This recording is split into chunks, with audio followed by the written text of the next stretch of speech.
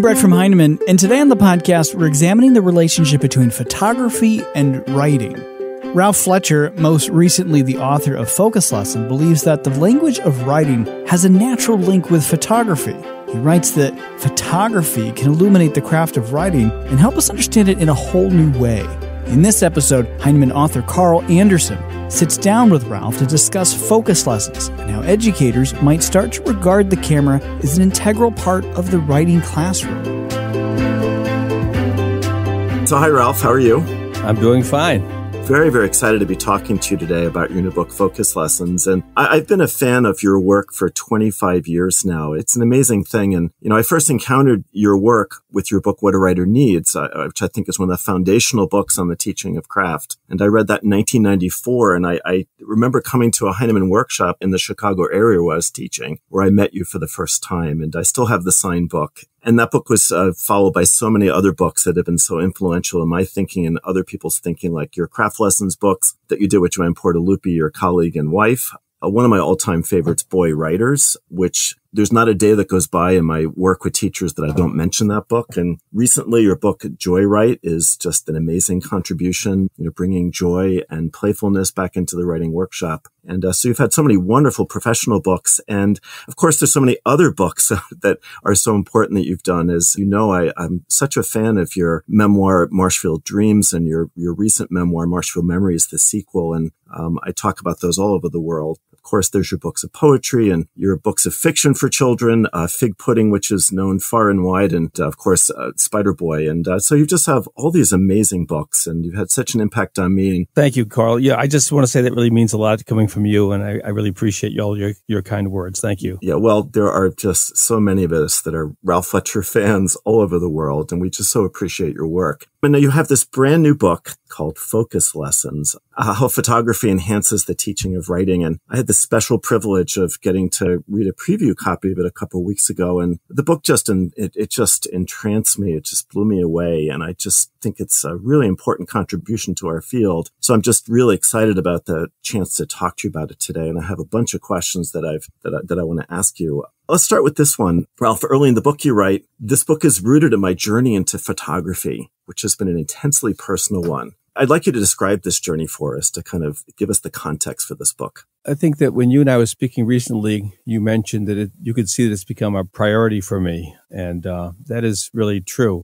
You can't fake that urge to do something, whether it's to paint or to write or whatever it is. And it's something that drew me, kind of like came out of the blue. I became really excited about taking pictures. And I will say that it was a stub your toe journey all the way. I mean, I had lots of mishaps, buying the wrong equipment and umpteen blurry pictures or overexposed. And it hasn't always been a smooth journey, but it has been something that has been meaningful to me. And I think also, because I've had some success in writing and, you alluded to some of the books that I've written, I felt that I didn't need to push and try to sell all these photos. It's sort of something that I can do out of just pure love and enjoyment.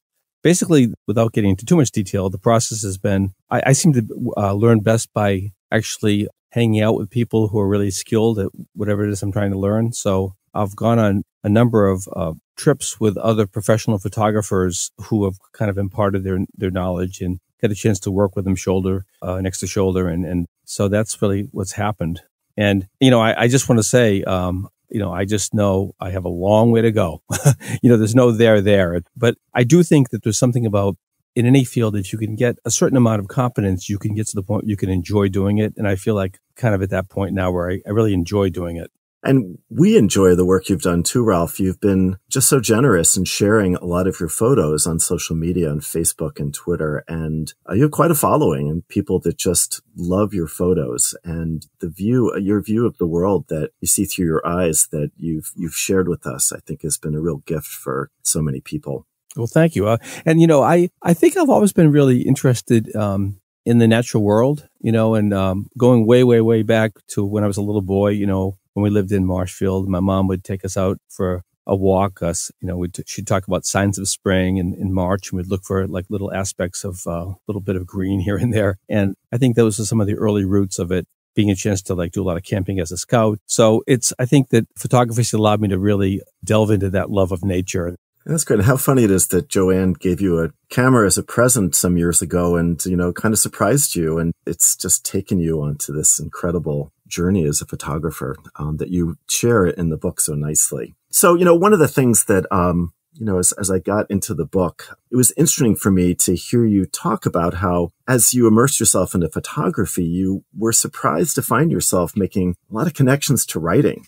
I'm curious about what some of those connections are. Well, it was really uncanny in a way to be working with all these photographers who had a lot of expertise and a lot of knowledge. And when they would start talking about the process, they would use a language that was very familiar to writing. They talk about angle, they talk about point of view and detail and tension. And many, many times I would say to myself, my goodness, they could be talking about writing. So I think that's one thing. First of all, there's a real common language between the two.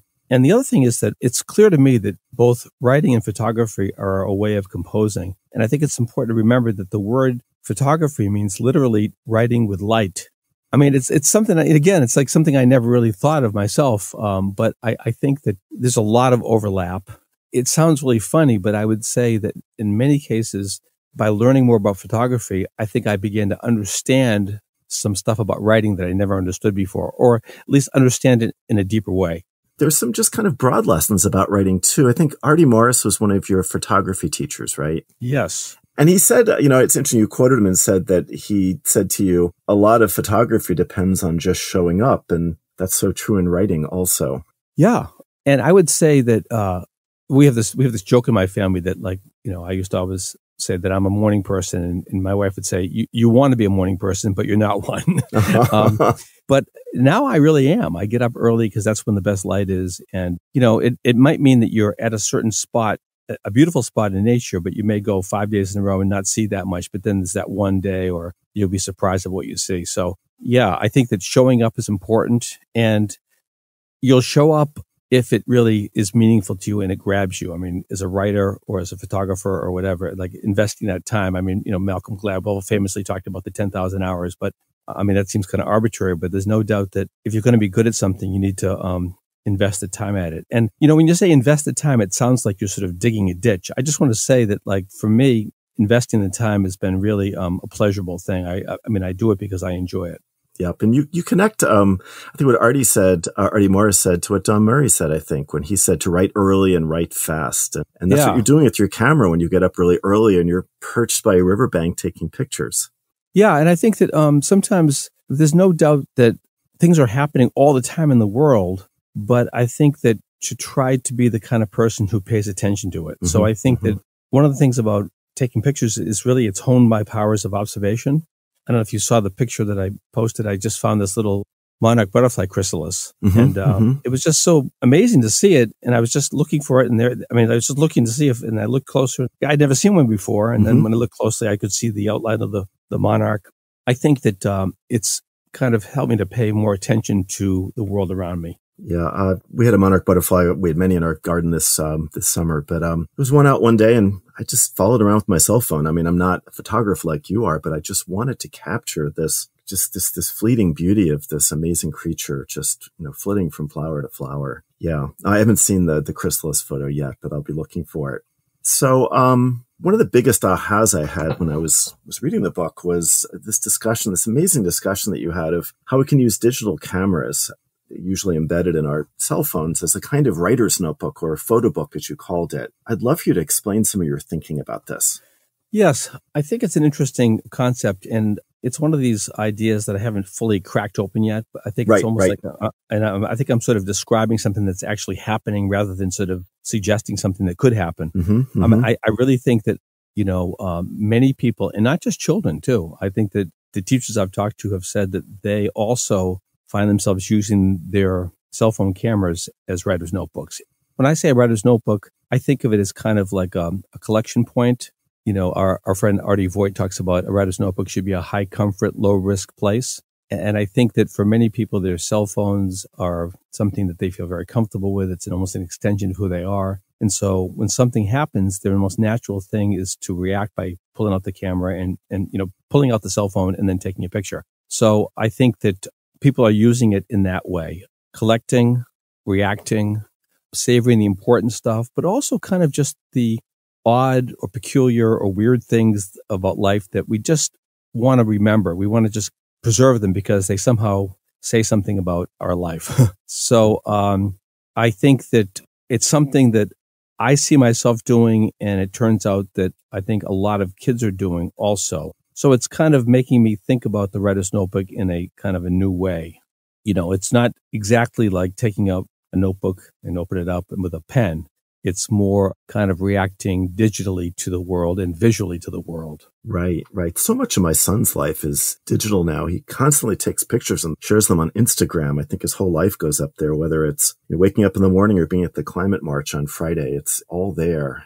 As I was reading your book, it just struck me, of course, cell phones in school are, we just signed 5 or 6 contracts. He's in 10th grade, and all of them are like, if you bring a cell phone into my class, terrible things will happen to you. And of course, we don't want kids, on, surfing the web or texting their friends during a class. But on the other hand, it's this, this incredible repository of the kids' lives are contained on those cell phones. And, just there's so many ways to bring that into a writing workshop. And I thought you did such a wonderful job thinking about that.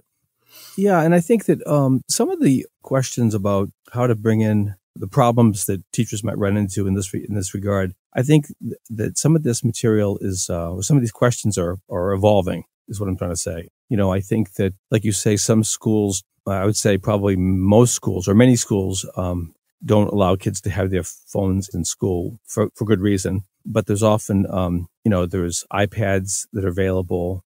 I think there's a lot of accessible camera material for kids to use in classrooms. Mm-hmm. And I was thinking of the work that Troy Hicks and his colleagues have done with digital technology, with cell phones, and in classrooms, when I've heard him speak at NCTE, and just thinking of your work alongside some of that. So it's powerful stuff to think about. There's a huge part of your book. I think, one of the most wonderful parts of the book to me is you detail this incredible series of craft lessons for writers. And you suggest that we can begin these lessons with discussing an aspect of photography as a powerful way of introducing the writing craft lessons. And, I'm just curious how you see teachers using these lessons in the writing workshop. Yeah, I think that, I'm really struck by the idea that the craft of photography and the craft of writing are 2 roads that run parallel to each other.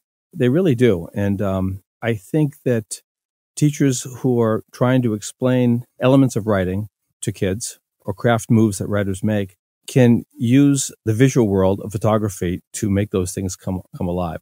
Many people have been doing this to some extent in the past. I mean, I've heard Barry Lane talk about zooming in or zooming out. Yep. So it's not like I invented this idea, but I think that we can really look at the world of photography and the craft that's involved. That can be a way to explain the craft of writing. A lot of the words that we use in terms of the craft of writing, I think that they're kind of vague, they're amorphous, and they're hard for kids to grab onto. We talk about tone or voice. Yep. And I think that the world of photography may give us a more tangible language. And I think it's a language that kids are familiar with because they're taking pictures and they're thinking about these things themselves all the time. And it's interesting how the titles for your lessons, the terminologies, it so much draws upon photography. Like one of your lessons is beware of the pretty picture. Another is consider the point of view. Another is play with foreground and background. Yeah. And I think that writing is not magical. You can get there from here. And I think that requires understanding some of the ways that language goes together to make sentences that work. And I think that same thing is true with taking pictures, that it's not just like taking a snap and just getting a great picture. You've got to consider a lot of decisions. I always say to kids that writers are decision makers. Right. You're making decisions all the time. And I think that's true in taking pictures. And I think if you really get kids to reflect, they're making decisions all the time when they're taking those pictures. Do I want to get in close? Do I want to get back? Do I want to angle it this way? Who's going to be in the picture? Kids are thinking about this stuff. They may not be aware that they're thinking about it, but they are thinking about it. Yeah. And, you start the book with, this whole bit about making decisions. You tell that story very early in the book about how people respond to you when they see you taking pictures, like, wow, what kind of camera is making those pictures? And you're clear to say, my eyes are taking these pictures. The camera's just helping me, a tool to help me make decisions. Just like my laptop doesn't write stories, I have to make lots of decisions as a writer. I thought that's a great story and a great way of beginning the book. You know, it was interesting as I was reading through the lessons, I was making a lot of connections to Marshfield Dreams. Because as you know, and as many teachers know, I use stories from Marshfield Dreams extensively in writing workshops with kids. And there's two lessons that you have: zoom in close and take a wide perspective. And immediately I thought, if for zoom in close, your story's statue about when you were 3 or 4 years old. And it's this beautiful, small moment-y kind of story about you pretending you're a statue outside on the weekend morning and your parents coming outside and quote unquote buying you and you turn into a real boy. It's a beautiful, beautiful example of zooming in close. And then I thought in the same, also in that collection of stories, taking a wide perspective, well, there's Scuttlebutt, your story Scuttlebutt, which takes place over the course of a whole year or more, where that little girl in your class kept telling you that your mom was expecting a baby before you knew it. And that story takes a wide perspective of a lot of time. So I was immediately connecting some of these lessons to, mentor texts that, stories that you've written, that interplay between photography and writing. I just kept going through my mind as I was reading through the lessons. Yeah. And I think that it's going to be interesting to see, some teachers, want to use all the lessons. Another teacher who's maybe has a more preset writing curriculum, I think you still could salt in some of these lessons to change it up a little bit. I think that good teachers are always taking that reflective stance. So you try something and you step back to see if it works or not. I was thinking also, Carl, about the fact that, when you teach writing, a lot of us, when we teach writing, what we really do is we sort of go into a parallel world, in the world of literature, right? We sort of say, okay, let's look at literature and let's see what these writers do. It's still textual, but it's kind of a different world. And then we we look at what the writers are doing, and then we go back to the writing and say, you guys could try this in your own writing. Mm-hmm, mm-hmm. In some ways, I think I'm doing the same thing as I'm saying, let's look at the world of photography. What are these photographers doing? How are they doing it? And then identifying a craft move and then segueing back into the kids' writing and suggesting that they might want to experiment with it themselves when they write. Right. I think each of the lessons, when you talk about photography at the beginning, they're wonderful metaphors. I mean, I've occasionally used camera metaphors in conferences. If I'm teaching focus, I might say, I pretend to hold a camera and I say I could zoom into your nose, or I could step back and take a picture of the whole class. And that's a choice we make in the story. But you take that so much further in this book. And I just think the lessons are a real gift to everyone. I had a kind of Bob Dylan thought as I was reading through them, because, there's some artists like Paul McCartney that basically play their songs for 30 years exactly the way it was in the album. But Bob just keeps reinterpreting his songs, and I think often making them better when he plays them in concert. And, in some of the lessons in this book, you have earlier versions of them in What a Writer Needs, and they're wonderful. And here you're just kind of doing what Bob Dylan does. You're saying, let me see if I can reimagine these in more powerful ways by using photography as a metaphor. So I just was completely taken by these lessons, and just really happy that you put them together like this for us in a way that I think kids are, especially as you say, because they take pictures all the time. Ralph, did you have a camera as a kid? Yeah, I probably had a Brownie or something. Yeah. I had a little Kodak Instamatic. Film Right. was expensive. I might have taken 10 or 15 pictures a year. And kids today are taking photos constantly. So you're right. They are immersed in photography. And I think they're going to have an understanding from these metaphors that very different than perhaps you and I would have had as children, simply because kids today take so many pictures and it's such a part of their lives. Well, one thing I was going to say, Carl, about that is that, you and I work with teachers. And so I think that it's fair to say, I'm going to generalize, but teachers tend to be text people. In other words, like we focus on words, and metaphors, and language. And so it's possible that maybe even, I'll speak for myself, at times I've been almost resistant to the visual world of imagery. But I just want to say that I've been kind of heartened by the fact that the initial response to this book from teachers that I've talked to about it has been curiosity. It may require a shift of thinking for a lot of us who have been kind of all in for words and text, to sort of say, not just sort of to throw that stuff out. I mean, I'm always going to care about language. I mean, I just will. But I think that also bringing in some of the visuals in the photographic images is a way to kind of enhance or, strengthen what we're trying to do with kids. Mm-hmm, mm-hmm, I agree. A couple other things I wanted to ask you. after the craft lessons, you write a couple chapters, and what you say is that photography is in and of itself important to discuss with children. You talked about teaching visual literacy, and you also talked about this really interesting phrase, I thought, photographing to learn. I found that really thought-provoking, and I was wondering if you could talk about those a little bit and kind of give us a little feel for what else you were talking about in the book. Well, first of all, I always feel a little bit humble when we mention visual literacy, because there are people who have been, this is their field. They've been writing about it and thinking about it for many years. So I don't purport to be some sort of a super expert on that field. But I would say that I think that as the world becomes more visual, we want to help kids become better and more savvy consumers of the images that come in all the time. And so partly that's just to make them alive to the world, but also at the same time, we want kids to be able to be more thoughtful about the kind of pictures that they take and see what's going on. So that, it's like, and just like when we look at a poem with kids, we can help listen to what they have to say, but also we can point out some of the things that the writer's doing. And, thinking of the poem as a mentor text, I think that photos can also be mentor text. So I think that teachers can also look at some of these images and help the kids become aware of some of the decisions that go into it. And then the other thing is that, in terms of writing, I think I talk about the fact that people used to think of writing as just a way to regurgitate what you already know. And then there were people like James Moffat and Don Murray and others who said, no, writing is really an investigative tool. You really discover what you have to say in the act of writing it. And I really think there's a strong and striking parallel there with photography, because I have found that by taking pictures, I have learned so much about the world. And I could give you like many examples of that and show you like where I thought something and then I took a picture and then I looked closely at the picture and I had to revise my understanding about the world. I said, oh, that's what I thought was happening was not what was happening. And I think it's a bunch of things there. It's first of all, it's the observation that goes on, because I'm actually paying very close attention right before the picture gets taken. So I'm kind of I'm really focused in then taking the picture itself, but then also really later on when I go back and revision and really take a good look at the images, often that's the time when I make some discoveries. It's oftentimes not the discovery when I actually take the picture. It's later looking at the image. Yeah. When I realized that what I thought was happening was not exactly what was happening. Yeah. The one about the, I don't remember the name of the bird, but, the Phoebe. Yes. The one that was hitchhiking on her mom's back. Oh yeah. That was the merganser. Yes. Yeah. And it's, I think this is happening in many fields, by the way. There are many fields that have been revolutionized by photography.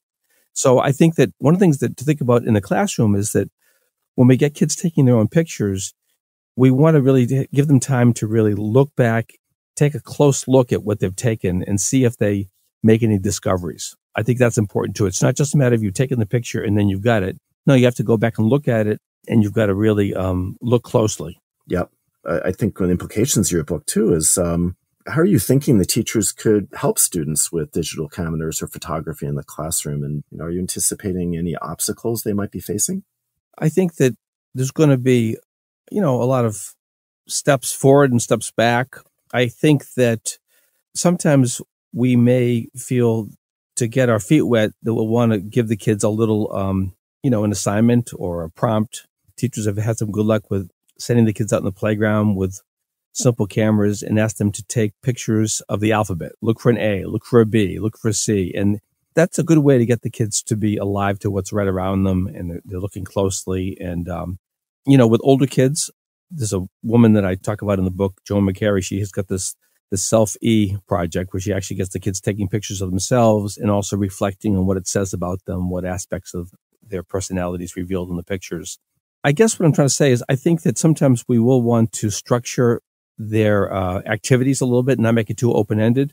But I also think that we can try to ask the kids, find out what they're interested in. And, I make the point in the book that as much as we will want to show the kids images from either famous photographers, important photographers, contemporary artists, people right now that are taking pictures, those are all important. But I also think it's really important that we make time and space for students to be taking their own pictures. That's an important step. It may raise some issues. I know that sometimes whenever anybody talks about taking pictures, there's all kinds of permissions that have to be done. And, I understand there's some things that have to be worked through, but I think that the kids will be invested in the pictures that they're taking themselves in a way that will be just different than when you look at a picture from Ansel Adams or, someone like that, even if he's famous or she's famous. Yep, I agree. There's something a lot of teachers do when they launch writers' notebooks at the beginning of the year. They take the kids outside and go on a walk. I guess they call them observation walks. And the idea is that you go around and notice things and then write about their notebook. And just thinking about how, if the kids had cameras and that kind of adventure, just how that would enhance that kind of exercise, being wide awake to the world. It's fascinating. Didn't Don Graves say that, poetry puts us in a constant state of composing, constantly composing? Yep. And I think that once you start taking pictures, and kids are already taking pictures, they are composing all the time. Yep. They are composing all the time. They literally compose all the time. Watch my son. It's hysterical. Yeah. It's so fascinating to watch this shift, in their lives. One thing that I have to say that you had some advice in the book not to force the connection between photography and writing, and which got me thinking about a story that you tell in one of your books about a classroom you're in, and it was snowing out, and the kids were whispering to each other, "Don't tell her, she'll make us write about them." And there is a way that you don't want photography to become that next snowfall that the kids feel obligated to write about. So, I'm wondering about the ways that you think writing could be sparked by photography and how it could be used as an invitation for kids to write, not a mandate. Yeah, that's a really good question. And I think that, I post pictures on Instagram, and I'm often struck by when people make a comment, they'll say to me, "Great picture and great caption." Like the caption is part of it. It's not just sort of this throwaway. The caption or the first sentence or the title, it angles the picture. It gives the reader a way into it. So I think we're going to be looking at a lot of short text that are accompanying photos. And I know that in the chapter I wrote about, for example, a simple example of that is the meme, right? With a photograph, and there's like one sentence or just a little couple of words that make a cryptic comment about the photo, or use the photo to make a comment about life or something. I think that, as much as possible, we need to kind of create a space where we kind of invite kids to do it, but we also try to be a little bit patient, let the kids find their own way. I'll just give you a quick example, Carl. I just came back from this trip to Africa, as you know, and I took all these pictures of these elephants. And looking at these pictures, I really want to write a picture book that's based on it. So I guess I would say the experience inspired me, but also the images themselves inspired me. But it didn't happen right away. You know what I mean? It took a while for me to look at them and to put them together and say, gee, I do have a sort of a story here. These elephants coming into the water hole and at a certain time of the day. So, it's that dance that teachers do. So there are times when we do nudge, but there's times we let kids discover themselves. And I think in my chapter, I also made the example of, like, I had this one picture where I wrote a poem about it, but I think that in some ways the poem was almost superfluous. It's sometimes like you can over-explain something too. And when you over-explain it, you take the mystery and the magic out of the image, which is really, that's the exact thing that you don't want to do when you take a picture, right? I mean, yes, as teachers, we want kids to be writing. If they're also just explaining what's apparent in the image, that's not right either. Right. So how can a photograph spark just, writing to think about something? And maybe, as teachers, we, can show images and we can give the kids a range of possibility of the things that they could do. We can make some suggestions and that they can also collaborate with us. And maybe we will find, for example, I've got all these pictures I've taken on this last trip, and some of the pictures make me think that I'd like to write some nonfiction too. When getting all these pictures, it made me kind of get that urge to write nonfiction, which I've never really published nonfiction for kids like that. So sometimes, please do. Yeah, well, just like I guess what I'm trying to say is that the image should inspire us to kind of want to do some writing about it, but not all the time. There are times I think that you take the picture and the picture stands on its own. What do they say? One picture's worth 1,000 words. Yep. Well, I could see myself sometime this year, invariably I'll be in a middle school this year doing some conferring, a lot of teachers watching, and someone will ask a kid to come in that kind of doesn't like to write very much. And this year I can imagine saying, you know what, bud, take out your cell phone a second and why don't you just scroll through your Instagram and see if that might work for you to spark some ideas for things you could write about in your notebook. So, there's so many ways that, I think we can imagine this, and it's exciting. And then going back to what your question earlier about the camera's writer's notebook, if you go back to you're scrolling through your pictures and you see certain themes or certain things that, come back again and again and again, that is probably telling you something that, it's sort of showing you your obsessions or your fascinations. Yep. One of the amazing features of your book is, I'm so pleased that we live when we do, and a book like yours can be produced. It just includes so many of your gorgeous pictures. And to me, that's worth the price of admission right there. The pictures are stunning and they're throughout the book. But, you definitely see themes in the pictures that you share. Definitely your love of the natural world and your love for your grandchildren comes through as well. Other themes come through as well. But I think for kids too, seeing those patterns, it'd be interesting to have that as another strategy. Just one way their cameras could be used. It's another strategy they could use to spark writing. I think it's exciting to think about. So I've got one more question for you, Ralph. So I'm imagining, your book is going to be out. Everyone's going to have access to it very soon, or when this podcast is out, it will be accessible to everybody. And I know the teachers are going to read and love this book. And you alluded to this a little bit before, but I'd like you to expand on it. I think some are going to say, but I already have a writing curriculum. It's pretty laid out. And I'm curious about what suggestions you could give teachers like that to begin to integrate what they've learned from your book into their writing curriculums. That's a big question. And I think that clearly what Focus Lessons presents is not a writing curriculum. Right. I mean, it's just not. It's meant to kind of enrich what teachers are doing. And I think that no matter what genre you're teaching, you're going to be looking at certain craft elements. And I really think a lot of those craft elements, by the way, are common. I mean, our friend Tom Newkirk pointed out that, story appears in almost every genre. Right. I was making a connection to that when I was reading again today. Like your craft lesson on foreground and background. When you write history, there's foreground and background. Yeah, exactly. And and all of these lessons apply. You create tension in nonfiction writing, and that beautiful lesson on creating tension and showing photographs with tension could not just be about story and tension, but in nonfiction or in argument writing as well. Yeah, that's right. Exactly right. So I think that even those teachers who have a somewhat comprehensive writing program and maybe sequential that it's laid out, I would like to think that there still could be some places where they could interject and intersperse some of these lessons into what they're already doing. And, I think that kids would like that variety of, instead of like looking at text as the mentor, text to look at, looking at the words of the poem or the essay, that they could actually be looking at a visual. The other thing I was going to say, that I think that as much as we have things to say about these elements of craft with the photos, I think it's also important to leave time for kids to make their own connections to it. So yeah, I think that there may be small ways and larger ways that we can begin to bring in some of the imagery but also like the language of the photography into the classroom. And one of the things that I have always believed is that when I go into a classroom, into a school, I do think there's some value in having a common language.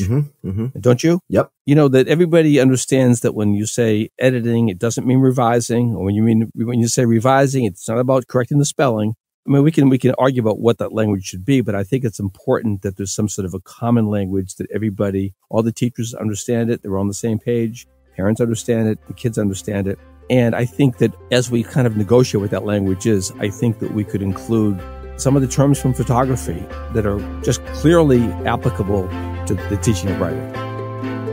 Our thanks to Ralph and Carl for their time today. You can follow both of them on Twitter at Fletcher Ralph and at Conferring Carl. Learn more about Focus Lessons at blog.heinemann.com. And as always, thanks for listening.